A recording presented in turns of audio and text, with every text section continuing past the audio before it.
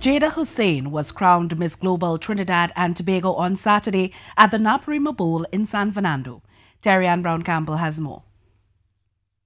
8 contestants vied for the opportunity to represent this country as Miss Global TNT and Miss Sawa Jada Hosein walked away with the prize. Franchise holder Mahindra Rampasad says he was able to get a lot of sponsors to assist with the production. This is our 3rd annual Miss Global Trinidad and Tobago. The takeaway is this dedication, time management, right? You have to be relaxed.